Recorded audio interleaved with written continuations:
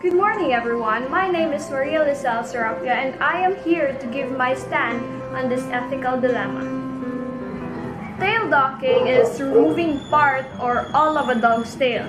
It is usually done with surgical scissors, and it is performed during the first few days of a dog, and when their tail is still soft. This surgery is also called as bobbin. And tail docking is called caudectomy when a tail docking is performed for medical reasons. Ear cropping is the cutting off the fluffy part of a dog's ear, and usually performed on anesthetized dogs between 6 and 12 weeks old.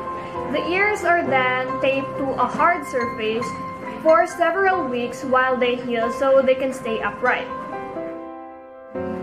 So before I give my take, let us first know the positive effect of tail docking and ear cropping.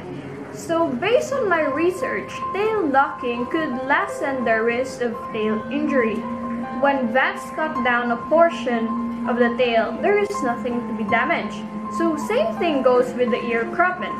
It could lessen the damage to the ears.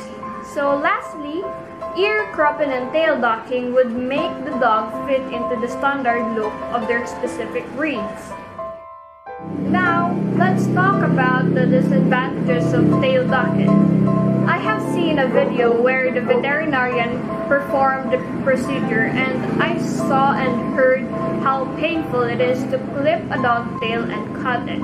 So ear cropping also causes discomfort and pain after the surgery, the post-surgical care where changing of bandages, and also ear cropping does not always turn out successful. I also found out that a dog tail has its own purpose, to help the dog maintain its balance.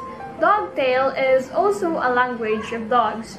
They communicate with us and other dogs based on the movement and placement of its tail.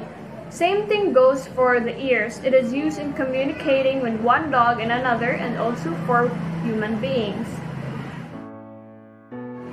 According to the American Veterinary Medical Association, tail docking is a cosmetic procedure. It is performed to alter a dog's physical appearance in compliance with a certain breed standards, but has no proven medical benefit for the pets. Putting dogs at unnecessary risk, pain, discomfort, something I totally disagree with. Therefore, I do not agree with performing ear cropping and tail docking in dogs, and I don't just consider it medically unnecessary, it is also unethical and inhumane. Let us not let our pets suffer from the insecurities we have in ourselves. Our dogs are just beautiful just the way they are. Thank you.